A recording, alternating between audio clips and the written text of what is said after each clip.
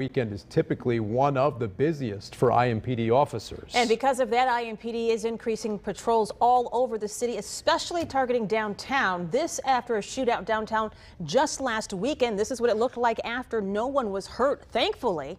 But it could have been much worse. Bullets hit businesses, business windows, and cars.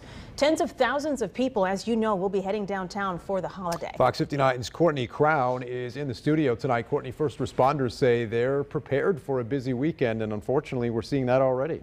Right, Dan. IMPD has added patrols, and 911 dispatchers are planning to work overtime to keep up with the influx of calls they expect. And tonight, they're telling us they need help from the public. Early Sunday morning, police lights illuminated the bar scene after dozens of bullets flew downtown. Those bullets blasted into a room at the Homewood Suites where a family was staying and into apartments nearby.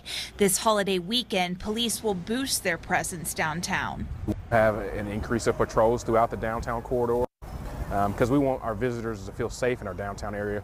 With the whole Circle City, we want folks to feel safe. IMPD says its emergency response and special events teams will assist patrol officers downtown, as well as Marion County deputies and state police. IMPD's districts will also have more officers on patrol. None of our districts will go short as far as officers is concerned, so we'll have the manpower that we need. How many minutes before you called me did this happen?